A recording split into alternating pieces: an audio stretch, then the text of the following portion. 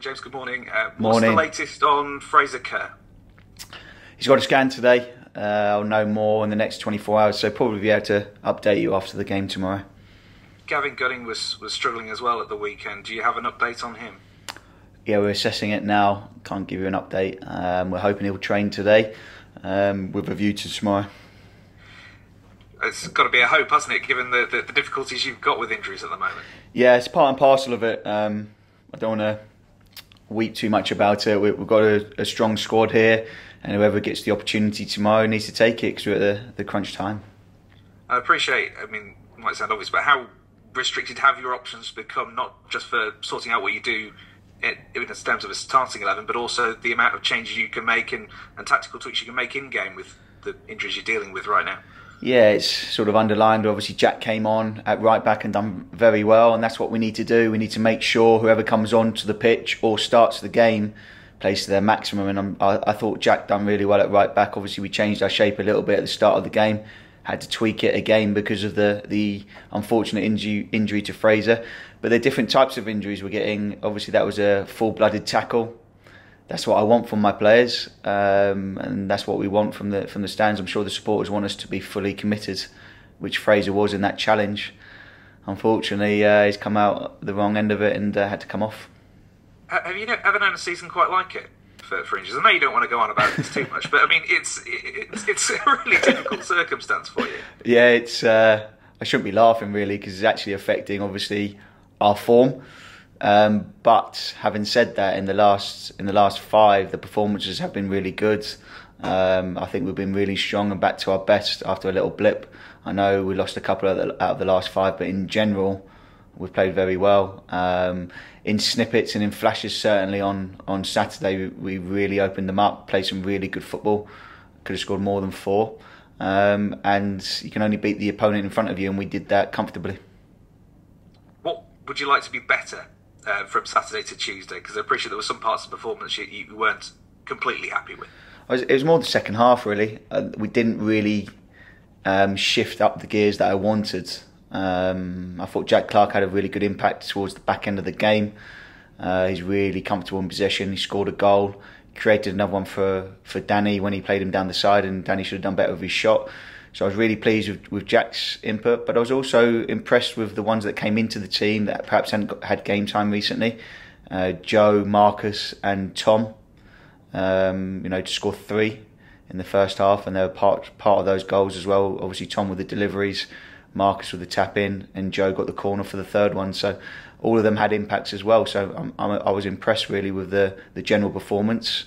But why I was frustrated afterwards was I felt we could have defended a little bit better our 18-yard box. They created too many opportunities for the final third entries they got, and obviously to concede from a set play is disappointing again because obviously the penalties come from a corner. Kings Lynn next then. I appreciate it's only a month ago since you last played them. It doesn't feel like that. No, it doesn't. It doesn't. No, we've had a lot of games, haven't we, in that period? Look, they've got an experienced coach. We definitely won't underestimate them. They gave us a tough time there. We scored obviously 2 later on in the game, but we need to make sure we bring the energy tomorrow. We're at home. We need to put our home form right.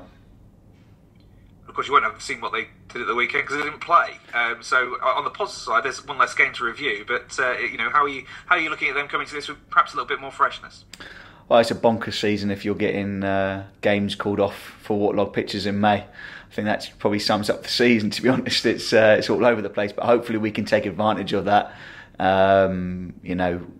with everything that's gone on.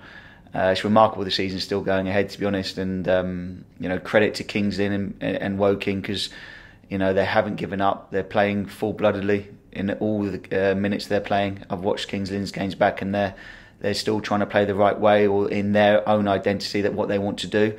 I'm sure they're building towards next year, so they're going to come here and have a right go. 4 games to go and hopefully more than that. Can you see light at the end of the tunnel of this season now?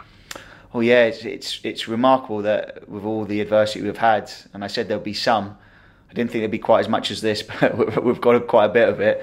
It's important that we really take advantage now, and what I'm most happy about is with the tough times that we've had in the community and other communities, but this community in particular, Chesterfield, we've given some hope to people, and that was what we wanted to do here. When we came in December or November with my management team and the players that have joined me, I've said that to everybody. What I wanted to do, the main objective, is to give people hope, gives people something to look forward to, and we've now got these remaining games where we can achieve something, and it's an exciting place to be.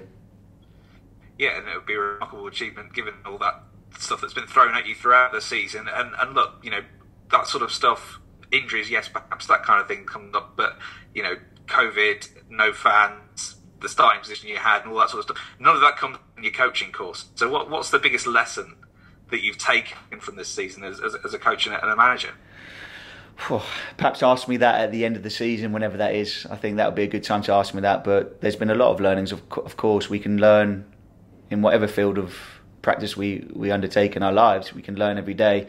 It's when you are not open-minded to that and you think you've finished your learning is when you run into trouble. I'm learning every day, as well as all the managers, the management team and the players. And look, we're just taking one game at a time. We need to learn from Saturday as well, from the good things and the things that we could do better. The result can never mask the performance. We have to focus on the performances because the results take care of themselves. Just finally from me, James, you'll have seen over the weekend Southend and Grimsby challenging their relegation to the National League on the basis that the National League doesn't have relegation itself. What do you make of that? I just think it's never ending, the things that are going on, and it's a bit over the top now. That, you know, I can't really comment because it's out of my remit.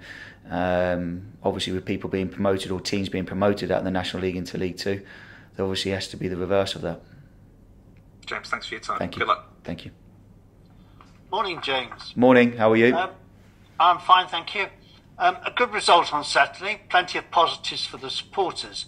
Is that how you see it after you've had time to reflect? Yeah, afterwards I alluded to that. Don't underestimate a 4-1, obviously, away victory at this level. It's you can only beat the opponent in front of you. Yes, they had a couple of players missing, but they had a couple of players back as well with National League experience. So, look, it's a good result for sure. And obviously, it keeps us or puts us back on track to where we want to be. And we can build from that. There's many things happening in the game, like I just said, in regards to Tom, Joe and Marcus starting. They haven't started for a while. Jack McCourt got minutes, albeit out of position, but he conducted himself very well.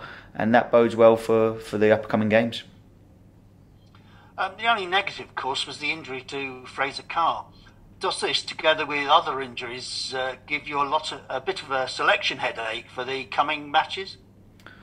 Yeah, there's quite a few players that are touch and go for tomorrow evening. So let's just see how the next 24 hours unfold. But we've got to have a fine balance because obviously we're at the business end, but we don't want to risk our players for the remainder of the season either. So yeah, it's a fine balance, but I'm sure with the staff around me, we can come up with the right team selection that meets that balance, so we can get a positive result, but also not risk the players for the remainder of the season, like I said. Well, despite King's Lynn supporters saying they're fielding a weakened team in order to complete their fixtures, can we expect another tough match tomorrow? Of course. Yeah, they've got a talented group, they've got very technical players, they play with an identity that they follow. They don't come away from that identity, which is credit to what they're doing there. They've had success before this season, and obviously they're going to be in the National League next season, so they probably ticked their objective already for this season in terms of their remaining in the National League for next year. So they've got no fear here. They can come and enjoy the occasion, but we'll be ready for that. And we've got our own objectives, and we've got 4 games now, and this is one of those 4 that we need to get a positive result out if we want to achieve what we set out in November.